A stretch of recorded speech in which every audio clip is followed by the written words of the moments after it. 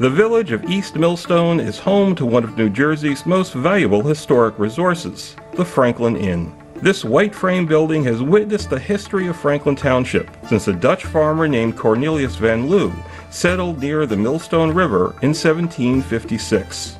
During the American Revolution, his farm was raided not once but twice by General Cornwallis's troops, and during the Canal era, the house was converted into a hotel and tap room. In the 20th century, the building housed many different businesses, including a beloved bookstore. Privately owned, the building's importance has been largely overlooked. It survives only because a handful of preservation-minded volunteers have cared for it. But now, this witness to history is in trouble. The inn, as it's affectionately called, is easily identifiable by its blue center door, topped by a 4-light transom. If you view the 2 windows to the left of the door, you'll be seeing the oldest part of the building. Many an historic structure has buried within them an even older original building, and so it is with the Franklin Inn. The house was originally a 2-room, 1.5-story farmhouse built by Cornelius van Loo in the mid-18th century. He built it on land given to him by his father, who had inherited a greater parcel of land from his father, who emigrated from the Netherlands in 1670. When the Dutch settled in New York in the early 1600s, they came not as political refugees or to escape religious persecution, but solely for reasons of commerce. They were here to make money, and that they did, but they also had to eat. Manhattan Island was becoming increasingly densely populated, so their farms began growing up on the land surrounding the island. Bronx, Brooklyn, Staten Island, all are names derived from the Dutch. Dutch farmers soon sought lands in New Jersey and came to what is now Franklin Township. Cornelius may have chosen this site for his new home because it was close to a bridge over the Millstone River, but he would have also found a number of other Dutch farming families in the area: the Sedams, the Wyckoffs, the Van Dynes, Van Cleefs, and Van Wickles.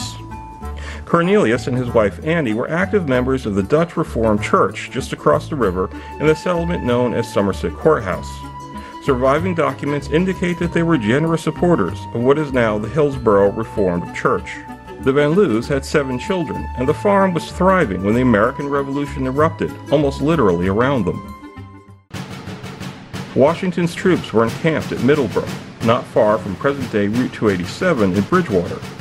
Hessian soldiers raided the Van Loo farmhouse twice, once in March and again in June of 1777. They took wagons full of grain and livestock, and even boards from the barn to build redoubts to defend the road to New Brunswick, as the Van Loo family hid from their attackers. Cornelius died that same year, but his widow, Annie, filed a claim with the government for reparations. Her list of the items stolen survives in the New Jersey State Archives in Trenton. By 1793, the Van Loo heirs had divided off parcels of the original property and sold what remained of the farmstead to Henry Disborough. Disborough owned property in the community, but did not reside there. He expanded the house by 28 feet to the east, adding a hallway, 2 additional rooms, and eventually a kitchen wing with a wonderful hearth. The front doorway entrance with the 4-light transom above was painted blue as an indication of his prosperity. If you walk around the back of the building, you will see the shed roof over an original Dutch door, and another original Dutch door that was the back entrance to the central hallway. Henry Disborough died in 1810, and his heirs eventually sold the land, which included all the land that is currently East Millstone, to John Wyckoff, giving the village its original name of Johnsville. In 1834, when the Delaware and Raritan Canal was about to open, John V.C. Wyckoff purchased the house and converted it into a hotel by literally raising the roof. The added second floor was comprised of 7 irregularly shaped rooms. Fragments of wallpaper and ghosts of room numbers can still be seen. On the first floor, the front room of the east side became a tap room, and the entrance door was created to host a robust tavern business. The taproom lasted until Prohibition. At some point, a covered porch that extended the length of the front of the building was also added. Ground floor rooms in the hotel were used for village meetings. In 1876, Matthew Sedam, the great-great-grandfather of Robin Sedam and her brother, Wright, gathered with other farmers to form an insurance company. Franklin Farmers Mutual Assurance Association still operates today in Branchville, New Jersey. Ownership of the inn passed to Wyckoff Farms, and in the 20th century, the first floor housed various businesses, including a feed store, antique shop, and a barber shop. In 1940, the building was considered important enough to have been included in the Historic American Building Survey. Detailed drawings of every aspect of the building were executed, including floor plans, hardware, and architectural details. In the 1980s, a group of early township preservationists, the Blackwell's Mills Canal House Association, became concerned about the deterioration of such an important building. In 1991, the association secured a 20-year lease from the present owners, Thomas and Gary Anka, and established a used bookstore that housed some 10,000 books. The business met with great success, and by 2005, Franklin Township was considering buying the inn to add to its inventory of historic properties. The township received a grant from Somerset County to have an historic resources survey done. But good news soon turned to bad.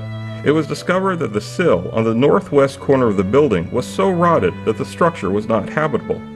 Furthermore, the weight of the books was exacerbating the problem. They had to be removed and have since been discarded. Another blow came to the inn from Hurricane Irene. While the bookstore had been flooded before by Hurricane Floyd in 1999, it was able to be restored to its charming self by dedicated volunteers. But after Irene in 2011, sheetrock had to be removed and was not replaced. A great deal of historic fabric has been lost. Today, the survivor of wars and floods, a building that spans the history of Franklin Township, is suffering from deterioration by neglect. It can and should be saved, not only because of its history, but its superb location. The inn is bordered by the DNR Canal State Park and the county-owned Colonial Park.